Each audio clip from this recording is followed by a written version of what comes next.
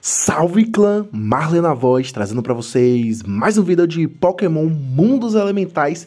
E hoje pra gente estar falando de algumas coisas relacionadas aqui à última atualização, tá? Teve aí uma questão relacionada a alguns bugs que a gente teve no dia 26 de julho, nesta quarta-feira. Teve muita gente aí com problemas em relação à estamina, em relação às missões, né, cara? Experiência das missões. Vamos estar falando aí, eles se posicionaram a respeito disso, né? Até mandaram a recompensa via e-mail aí por volta da meia-noite, meia-noite e meia do dia 27 de julho, ou seja, um dia depois. Eles tinham prometido que ia fazer isso mediante alguns erros que aconteceram, e eu vou estar explicando para vocês o porquê dessa atualização, o porquê que teve todo esse imbróglio, tá? Basicamente, clã, eu não sei se vocês já tinham percebido, mas eu já tinha falado sobre isso em algumas outras oportunidades. Alguns modos aqui dentro do jogo, tá? Eles estavam com um problema. Vou dar um exemplo para vocês. Horário de abertura aqui do Humble Blast. 19 horas até as 21 horas. Isso daqui não estava acontecendo. O servidor, né, ou os servidores, praticamente todos, não vou dizer que todos, porque possa ser ter um servidor aleatório que estava certinho. Mas assim, a maioria dos servidores, eles estavam com atraso. O evento não começava às 7, começava às 8. Isso estava prejudicando muita gente que estava meio que perdido, sem saber que o jogo estava contando uma hora a mais, né? No caso, um horário a mais no horário de Brasília, o horário daqui da gente mesmo, padrão do Brasil. Então tinha muita gente que estava deixando de fazer nesses eventos, estava perdendo recurso.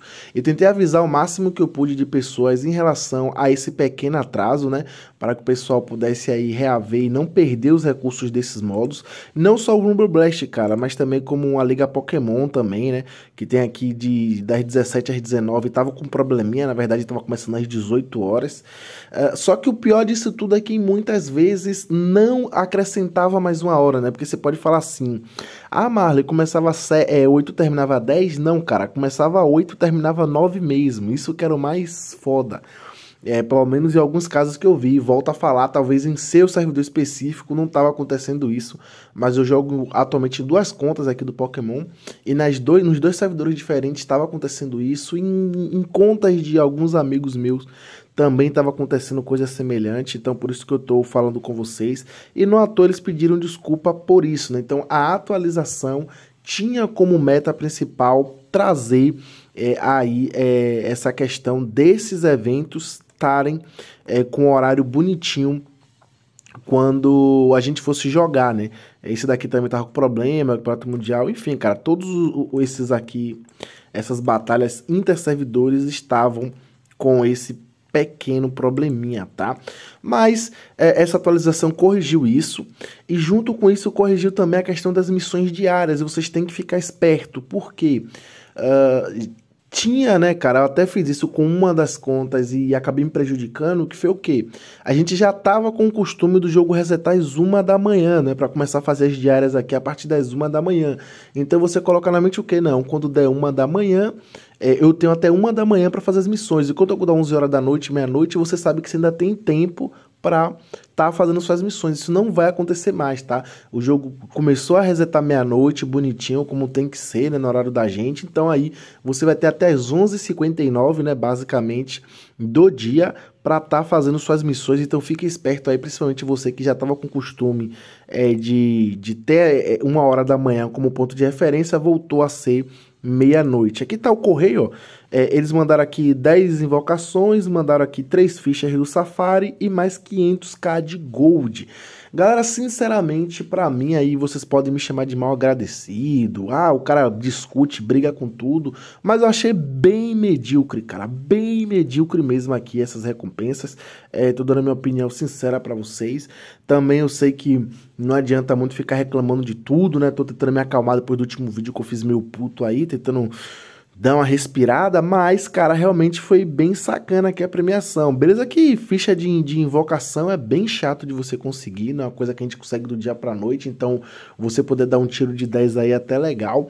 Me bota aí nos comentários, por favor, alguém que dê um tiro de 10 aqui e conseguiu um SS, porque só viu merda nesses tiros, pelo que eu tô vendo, né? Pedi alguns prints da galera que deram tiro com esses summons, parece que foram pré-programados para não pegar nada, mas vai que algum de vocês me surpreenda aí nos comentários falando que conseguiram pegar algum SSS, eu vou ficar feliz, cara, porque pra mim só veio bosta, né? Só veio Pokémon B, eu acho que se muito veio um S, cara, se muito veio um S.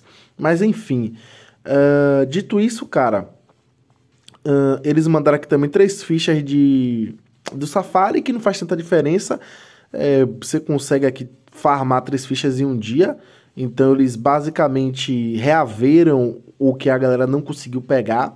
Aqui tá até justo, vai, mas não dá pra chamar de um agrado nem nada mais. Eles fizeram o básico. Toma aqui o feijão com arroz, vocês perderam isso, eu tô te dando isso. E o 500k de gold não chega nem perto assim do que de fazer alguma diferença. Eu não digo que você vai farmar 500k de gold por dia, eu acredito que a gente farme menos, mas ainda assim só foi mesmo pra reaver. Mas é isso, o cara é melhor do que nada, né? Eu me importei muito mais, por exemplo, com um pedido de desculpas. Eu acho que isso daí é legal, mais uma vez mostrando pelo menos o lado positivo que eles têm de responder, né? Não fazer a comunidade de cachorro, mesmo quando eles cometem erros. Inclusive aí a questão do gato da sorte e outras coisas aí do jogo estão sendo revistas para serem consertadas. Essa questão do horário a gente já tinha reclamado, tinha levado para os ADMs, né? Não só eu, mas alguns outros youtubers também que estão envolvidos com o pessoal da administração do jogo. Então acho legal tá passando essas coisas para vocês, essas informações, né, de uma maneira geral, porque acabam fazendo diferença aí na nossa jogatina, né, cara? Nossa jogatina diária é importante aí ter essa preocupação deles em estar servindo a gente, né, em estar realmente organizando o jogo ali na medida do possível. Outra coisa também que eu queria estar falando para vocês aí agora um novo quadro no canal, tá, galera? Vou estar trazendo aí análises de conta, onde minha intenção é estar entrando na conta dos inscritos para estar dando uma olhadinha na conta em geral. Então, ao mesmo tempo, vai ser algo que vai trazer entretenimento para a gente ver as contas de outros players, que eu acho bem legal isso, né? Ter ali esse momento. E além disso, também vai ser legal, porque eu vou estar dando dicas assim... Ih, rapaz, olha aí o bugzinho aí, ó. Vou reclamar do bugzinho, hein? Não pode ser aqui, não. É o Gasparzinho, eita caramba, já pensou descobrir aqui alguma mina de ovo? Mina de ovo não existe, né? Mas sei lá, descobrir alguma coisa aqui seria top, hein? Eita. Mas enfim, momento aqui aleatório no vídeo. Então esses vídeos vão ser bons pra isso e também para eu estar dando algumas dicas, dando uma olhadinha aí na conta da pessoa que eu vou estar analisando, né, dando alguns segmentos. Minha intenção é estar fazendo análise em contas aí da galera que está iniciando, mas também vou estar trazendo aí algumas contas mais avançadas também, que é sempre bom pra gente estar vendo, né, cara, o que é que a gente vai estar fazendo mais pra frente, enfim. Tudo isso aí a gente vai estar trazendo aqui no canal, então eu espero que vocês gostem aí dessa nova fase que vamos ter relacionado ao Pokémon, tá bom? Então é isso, galera, era esses avisos que eu queria dar pra você. Lembrando aí que na descrição do vídeo você tem um link pra estar entrando no grupo de WhatsApp do jogo, né? Comunidade lá tá top demais, então já entra no grupo lá pra fazer parte da família. E também aí no grupo de Discord oficial, né? O grupo do Discord é o Discord oficial do jogo, então se você quer estar dando uma olhadinha, vale a pena, rola sorteios lá e muitas coisas tops, então já dá aquele pulinho maroto lá, beleza? Tudo mais é isso, espero que vocês tenham gostado do vídeo, deixa o like, se inscreve caso não seja inscrito para continuar recebendo o vídeo do Pokémon e aguardem aí os próximos vídeos do canal, fechou? Tamo junto e fui!